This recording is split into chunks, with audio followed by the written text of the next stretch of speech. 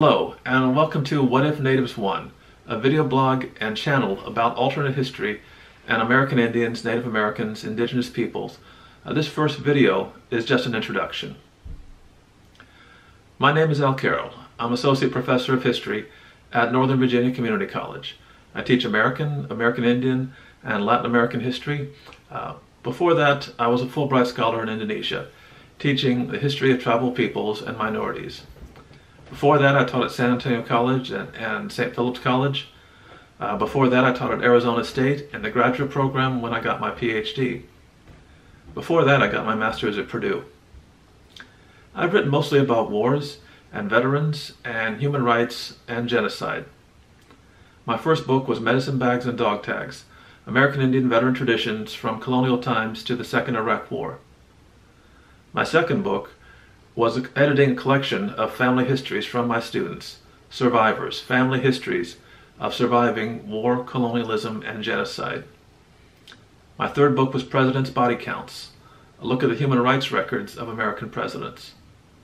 I also wrote an online blog, A Proposed New Constitution. I'm probably best known, especially online, as one of the founders of a human rights group, New Age Frauds and Plastic Shamans, or NAPS. And for more than 20 years, we've been protecting Native traditions against imposters, exploiters, theft, abuse, and commercialization. My next book will be Genocide Denial in America, about the 7 genocides against indigenous people that took place in the United States that most people were never taught about. Most don't know, and many people do deny. Finally, I am also, together with Rob Schmidt of Blue Corn Comics, editing and putting out a short story collection, What If Natives Won? This is what this video blog and channel will be about. There's a huge lack of alternate history written about American Indians and indigenous people. The best known and most common alternate histories would be about 2 subjects, the American Civil War and World War II. So you think of Harry Turtledove's books, or The Man in the High Tower, or The Plot Against America. A lot of alternate history is very white-centered. It's often very Eurocentric and Anglocentric. Some of the people it appeals to, some of them have some disturbing race fantasies, nostalgia for white supremacy, and imperialism, and colonial past. Now, some people just do like the Nazis because they make very good villains, but some others have some really disturbing fantasies about racial superiority. A lot of the Civil War fascination is nostalgia for slavery, or denying that slavery was evil or harmful. Sometimes, some of them do come close to being really like militia types. They have a hatred of people from the North, or they like the idea of going to war against the U.S., and even the idea of killing American soldiers or people who work for the federal government. That kind of thinking is related to why there is so little alternate history about American Indians, indigenous peoples. Many people don't like to think about genocides in America.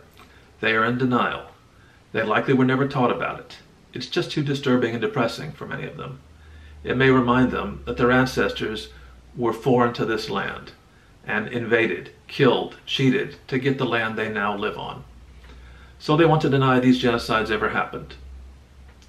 And it's not that different from if a German tries to deny the Holocaust or Turks deny Armenian genocide. Or they may want to believe that what happened was all or mostly an accident instead of deliberate, especially the claim that disease was supposedly accidental. This is their way of feeling less guilty about benefiting from tragedy and atrocities.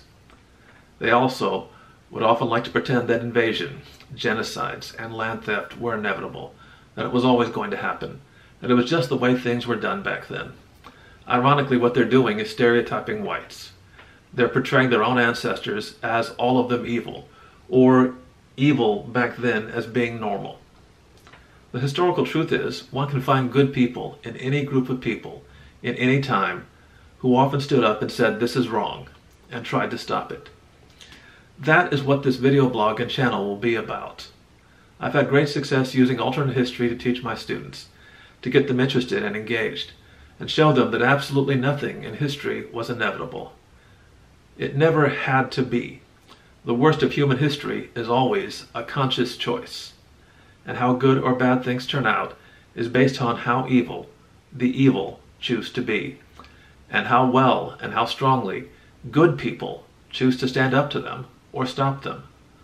The way things turned out in world history took a very specific set of circumstances, nothing inevitable about it. Sometimes history can turn on very small things. Change even one, and you have an entirely different history, a different present, and a different society. And that is what we'll be talking about these next months. I plan on putting out a video about once a week and posting it both here and elsewhere. I'll talk about over 24 alternate history scenarios, timelines, what-if questions, and most of them will show up in the anthology that Rob and I are editing and putting out. I'll also be talking more about why there isn't more alternate history about not just natives, but also Pacific Islanders, Hawaiians, Samoans, Chamorros. I'll also review some of the few books and stories that do talk about Indigenous alternate history. I do look forward to your comments and questions, and I will answer them as often as I can. If you can think of an alternate history related to Indigenous peoples that I haven't thought of, I'd be very interested to see it. For example, I currently don't right now have any scenarios, any alternate history about Australian Aboriginal people or Maoris. I do insist that discussion be civil and be informed. Racism of any kind will get you deleted and banned. Genocide denial will get deleted. Ranting or childish behavior or personal attacks will get deleted. But I do recognize that some questions will be asked unintentionally in ignorance, because much of the facts I point to are new to most people. They were never taught about this. They've been raised in denial, and denying Indigenous genocide is taught in almost all public schools. These are the alternate history scenarios we'll be talking about in future videos. Many of them will be in the short story collection, What If Natives Won? Look for it coming out in a few months. So, let's start off with the first one. What if others had colonized the Americas? What if Muslim traders from Spain or from the Ottoman Empire had colonized in the 900s? What if the Chola dynasty of India had colonized in the Americas at about that same time?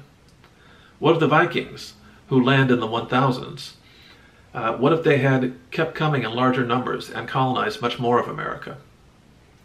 What if the Mali Empire had colonized in the 1300s?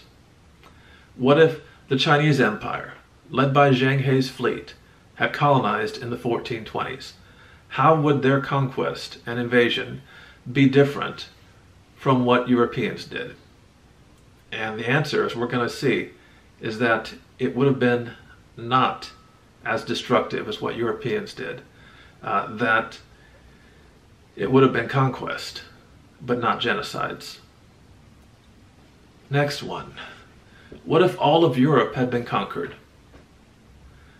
If all of Europe is conquered, the Americas are left alone for several hundred more years, and the technology will be that much more equal when the invasion finally happens.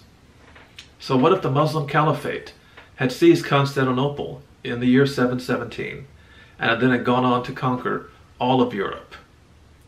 What if Ogadai Khan had avoided being poisoned and he continued the Mongol conquest in 1241? So in either case, native people, the Americas, would have been left alone for several more centuries. The next one. What if a leader in that first expedition from Europe had been focused on converting native people instead of conquering and enslaving and stealing as much gold as possible? If you had had someone very different from Columbus, someone like Bartolome de las Casas or Antonio Montesinos. Columbus, under this, is a frustrated would-be conqueror who probably is trapped over in Africa, still part of the African slave trade. What if Aztecs had defeated Cortez? And what if the Aztecs adopt Spanish weapons from captured soldiers? This was actually 2 sci-fi books already, The Other Time and The Aztec Century. And I will be discussing and reviewing both of them later on. What if the Incas had defeated Pizarro? And again, you had Spanish weapons adopted from the captured soldiers. What if a European power had seized Hawaii? What if Spain had seized it the first time Spanish explorers come close to Hawaii back in 1542? What if Russia had seized Hawaii, as it thought of doing in 1814? What if Britain had seized Hawaii, as they considered doing in 1874? How would their seizure, how would their conquest be different from the American takeover of Hawaii in the 1890s? What if Spanish colonies had, in what is today the U.S., what if those colonies had succeeded? There was an early colony, an early Spanish colony in what became Georgia in 1526. There was another one in what became North Carolina in 1567. And there was another. What if Spain's colonies, attempted colonies, in what becomes part of the U.S., what if they had succeeded? There was an attempt to colonize in what is today Georgia by the Spaniards in 1526. There was another attempt in what became North Carolina in 1567. There was another attempt in what became Virginia in 1570. What if those colonies had succeeded? In the southern part of the U.S. is much like Latin America, and the northern part of what became the U.S. is still much like what became the English colonies. And that means that there will be many more surviving native people in what is today the southern U.S. What if Jamestown or the Plymouth colony had failed the same as Roanoke did? How were things different? What if Oliver Cromwell had made his Puritan military dictatorship of England permanent? How would natives have done under a Puritan state? What if Ben Franklin had successfully gotten more of the Iroquois model of government as part of the U.S. Constitution?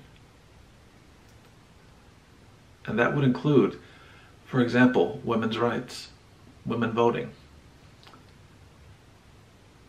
What if American colonists had lost against Britain? If that happens, the proclamation line, which protects native people, will continue. What if the new United States had accepted the Delaware Nation's proposal and granted American Indians the right to become the 14th state, and that state would have been in what is today Ohio? What if William Bowles had convinced the English to set up the nation of Muskogee in Florida and Alabama? And this will be a nation made up of Muskogees, Seminoles, runaway slaves, and those English who are still loyal to England, those colonists, the loyalists. What if the Lewis and Clark expedition had failed? Or what if it had disappeared entirely? What if the Prince Regent of Portugal and his court were captured by Napoleon during the invasion of Portugal? Brazil would not have a monarch to lead the independence. And that means that Brazil would have split into several nations, including an Amazon state made up mostly of indigenous people. What if Tecumseh's alliance had won? What if the Whigs had won the vote in Congress against Jackson and they halt the forced removal of the Cherokee and the Trail of Tears is prevented?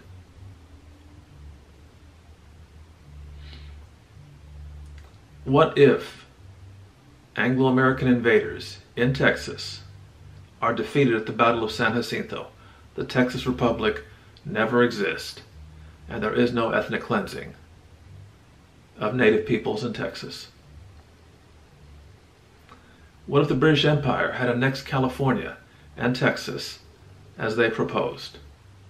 There would have been no California Indian genocide. What if Prince Karl Sohms-Braunfels had led his planned uprising of German colonists allied to the Comanches against the Texas Republic? Related to that one, what if Karl Marx had moved to Texas as he planned. And from there he attempts the first communist revolution, recruiting German socialists and abolitionists, black slaves, Mexicans, and natives. What if the U.S. decides to annex all of Mexico and all of its people after the U.S.-Mexico War? What if after the War of the Castas, the Mayas had stayed, if they had won and become an independent, recognized nation all the way until the present?